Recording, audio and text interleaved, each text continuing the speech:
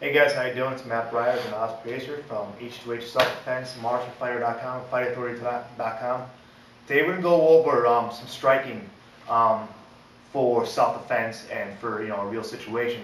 But we're going to take the approach that an MMA fighter uses.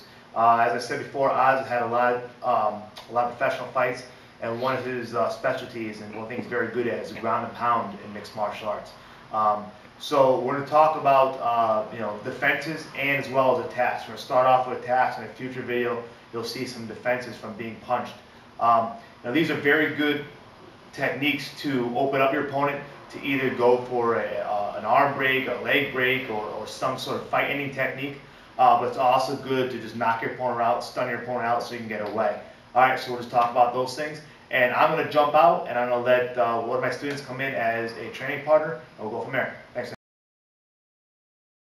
All right, how you guys doing? I'm going to do some ground and pound techniques. I'm going to start in the guard. Say, for example, you got grabbed, you got hugged, and you ended up on top of somebody.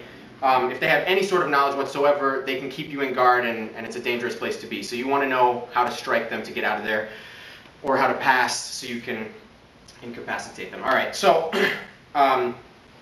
you want to keep distance. There's two ranges. You don't want to be in the mid-range because that's when you're susceptible to his own attacks. I want to either be here, controlling his arms, and I can do the short, distracting punches in ground and pound. Boom, body, body, head. You see that a lot as distracting techniques. You're not going to get a knockout blow from there.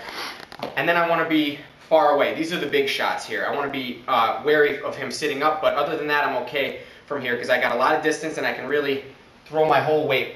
You see a lot of guys trying to come around, and if you just swim in, it's really difficult, if I'm trying to come around like that, to actually hit him if he has any sort of defense. So I want to actually, if you ever watch Fedor Emelianenko throw ground and pound, he really throws his whole body and he comes over, hitting with those two knuckles, boom, here, okay? So if you put one foot up, it actually gives you a lot of leverage here. Getting some nice distance, keeping away, getting my trunk extension, and then throwing my whole body into it, and then controlling coming back. I don't want to come here and then get caught, have him, a good jiu-jitsu guy or anybody really will want to control you if you're punching them. So, boom, I'm here. Just remember the trunk extension. That's the big factor here. Throwing the big shot, and hopefully, if I catch him, flush, that's gonna loosen him up. I can start to pass or get away. So, just one thing I want to go over before I move on from this position. We're going to go over a few different positions for ground and pound here.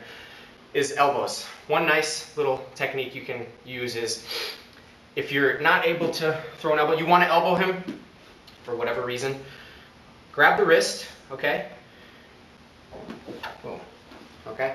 So you don't have to actually come here because then he's able to defend. If you grab the wrist, throw the elbow and come back. Grab the wrist, throw the elbow, come back, okay? Boom, boom, here, big shots. Okay, now he's kind of flustered, whatever, in shock. Now I'm here. Ground and pound from standing, would be a good transition into that. Now, chances are, if I'm standing above him, he's gonna have his feet here, whatever. I need to be pressuring down into him so that, because if he's got me far away and I'm trying to come in, it's really difficult. I need to be controlling with my leg. I'm one leg in, controlling, my knees kind of pressing his leg down, and I've really got my weight down onto him. From here, the same principle applies. I want my trunk to be up, and then I'm throwing the big shots, and I'm coming over. So I'm not coming around or straight, I'm coming big overhand shots so I can get some big power in there. And if I want to use this to pass, I can do the foot grab. It's called a baseball bat pass, where you're here, and throw a big shot. Boom, throw a few, he's stunned, now I can go away without fear of him running after me. All right, so we're here, boom, I'm controlling, I can even do both here, and now I can go away, okay? So there's a lot of different, obviously there's infinite amount of positions where you can actually throw ground and pound, but we're just gonna cover a few, so I just gotta remember, pressure in, throw the big shot, okay?